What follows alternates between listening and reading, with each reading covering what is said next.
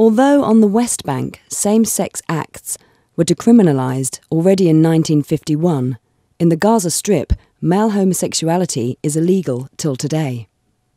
The situation in the region is very complicated and it will not change soon, including the situation of LGBT people. I was born only 5 years after Martina came out. In Israel, discrimination based on sexual orientation has been illegal since 1992. In the Palestinian territories, LGBT individuals regularly flee to Israel to escape persecution from their families, society, and the law. Al-Kauz, the first official Palestinian LGBTQ organisation, was founded in 2001. I live in Palestine and I feel that I'm more attracted to boys than to girls. 93% of Palestinians are still against homosexuality. I live in Norway for 5 years already. In 2010, I've been forced to leave my country and request asylum in Norway as a UN refugee. Ladies and gentlemen, please welcome activist and Norwegian Gay of the Year 2013, Abdul Rawashda.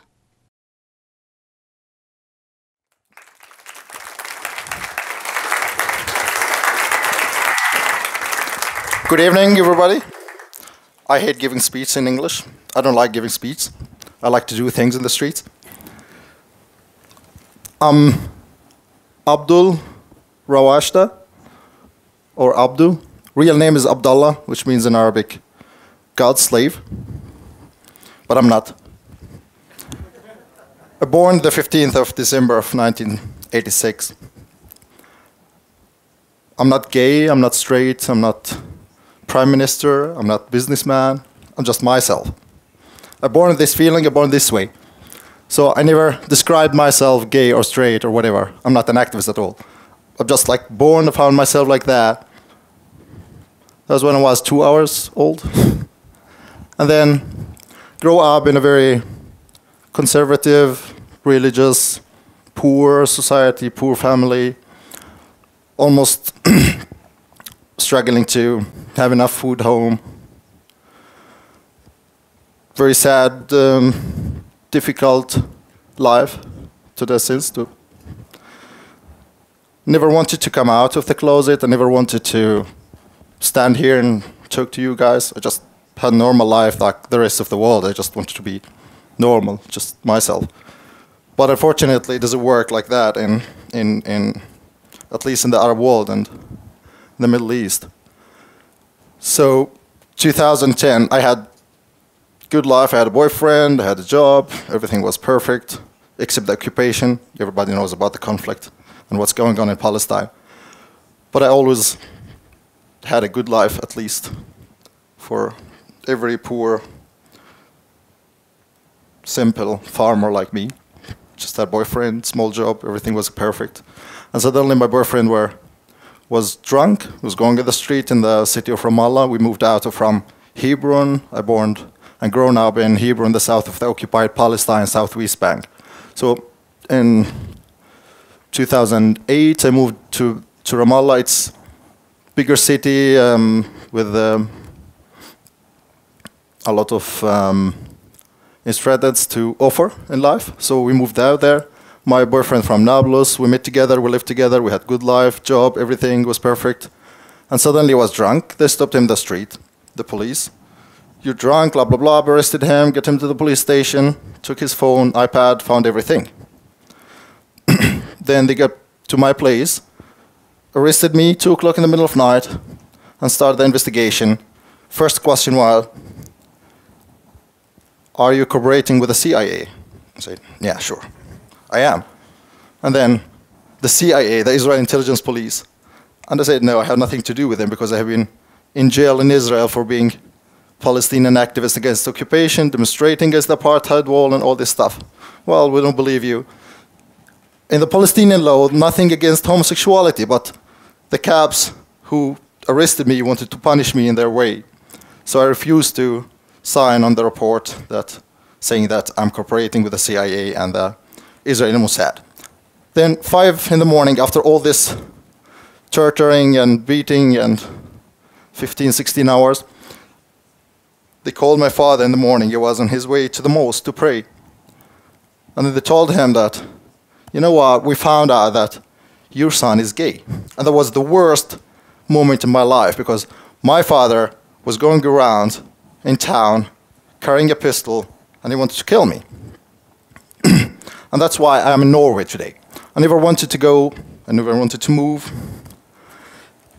This picture in 2010, last day I spent in the Holy Land, it was in Tel Aviv. After I got out from jail and all the corruption and money and everything, in a way, I managed to get to Tel Aviv, and then the Norwegian embassy, with cooperation with the UNHCR office in Tel Aviv,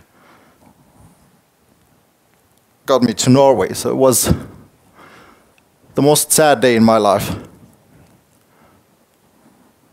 Every time I looked at this picture, I cry, because just sit on the beach and just thinking that I'm leaving my home that I never wanted to leave. I didn't done anything. It's just me. Then I've been forced to move out. I moved out. But I never gave up, you know. I was almost killed, but I never gave up. Then I come to Norway, my lovely new home, which I have a lot of love to Norway. They saved my life. They gave me new opportunities, a new life. And here I found. Totally different. But I love Norway. I would defend Norway from, like, whatever going to happen. I would be the first voluntary soldier on the border to defend Norway. But still lovely. We never experienced like that in the Middle East. And here in 2013, I won the prize of the Gay of the Year of Norway. Because of my activism, I was halal. Well, I used to be halal a long time ago. So since we had a project that called Kosher for Jewish gays and LGBT, and halal for Muslims, and, you know, the rest of that nonsense. I never really wanted to be an activist, but the conditions, the society, the family, I lost the contact with families for like 3-4 years after I moved out. And I just got back to visit them now in June, this June, 5 years. They still don't accept me, they don't like the way that I'm living, but I think they love me. They will never hate me because I'm their son. But the thing is that the society and the occupation and all the conditions that the Palestinian people living under, all this like pressure that the people living under doesn't give them the opportunity to start thinking about new things like homosexuality, or, you know, people themselves don't have basic human rights because they live under occupation. It's apartheid, checkpoints, wall, army, military. There's no life. There's no basic human rights for them. So they don't have these provinces to think about other rights, while people themselves don't have their basic human rights. And that's where my struggle, my struggle starts, actually, to work for Palestine first, to liberate the Palestinian people from the occupation and from the apartheid, and to build up a new society who can accept me and accept the others like me. But then we don't have the chance in Palestine to work for us, because we can do nothing with the occupation. We're trying very hard, but the world is still sleeping. But I think we start something else in Jordan, in the Arab world. I think Jordan is one of the best Arab countries to start building a gay community, premises with respect, dignity, and rights. I spent 7 months when I escaped from jail, from the West Bank, from the occupied territories. First time when it happens with me in January 2010, and I got out of jail, I went to Jordan. It's the closest country of Palestine. It's the only country that we can cross the borders legally without visa or permissions. Then I went to Amman. I stayed there for a couple of months. I met the owner of the only gay bar there, called Buksat Cafe in Amman. It's very famous in the world. If you go to Jordan, you would buy the guidebook of Jordan, which is Buksat Cafe, the only gay bar in Jordan. So he gave me work, money, supported me. He's a Palestinian-American businessman. And And from there we start actually our community that we are building up today, and it's a huge one today. I've been to Egypt, I've been to Tunisia, Jordan, Palestine, many Arab countries. We have tendencies, a lot of activities. Unfortunately, the media doesn't agree. That doesn't show us that much in media in the Arab world because of the situation. But we have basic economics that we're building up on. So hopefully, in the sooner future, we're going to start a new Pride in Amman, marching. We never thought about hanging a rainbow flag walking in Palestine or Jordan, Morocco or Egypt or Libya or Saudi Arabia or Dubai, but hopefully in the future we will do that. I don't know what to say anymore since I don't think I have more pictures, but the video clip going to show you more, guys. Thank you for inviting me here. I still have 6 minutes, so I'm going to talk for 2 minutes. I don't like to talk, but the video will explain everything. I'm political activist and I'm human activist, not a gay activist, because we're human, all of us. We're born with that. So I don't like the description of being gay or straight or whatever, because we're born with that, which is it. All of us have equal rights. But the liberation is connected to each other. That's what always I said. We need to liberate the people minds to liberate the list of sins. So the liberation is connected. All kind of liberation is connected to each other. So don't start in a side and leave the other side. Just never give up and keep fight. Thank you.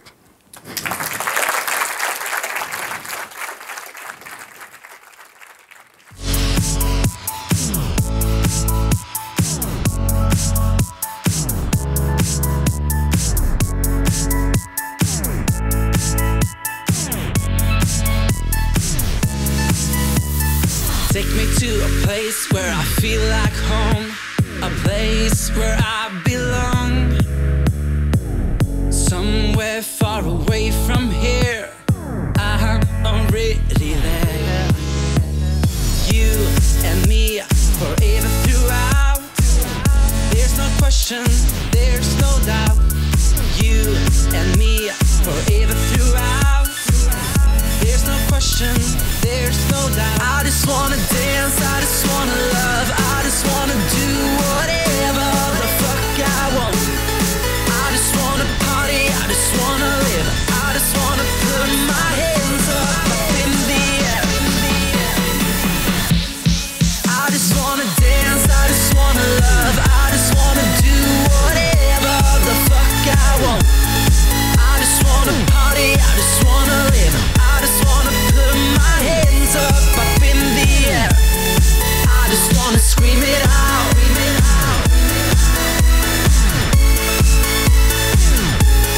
I just wanna scream it out.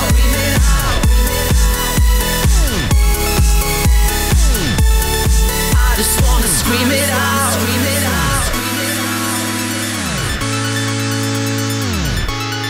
I just wanna scream it out.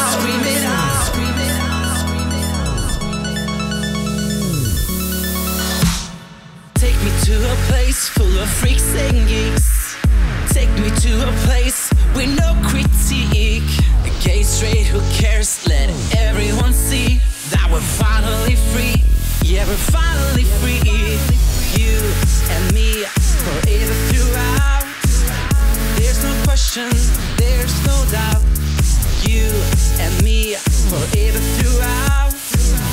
There's no question, there's no doubt. I just wanna dance.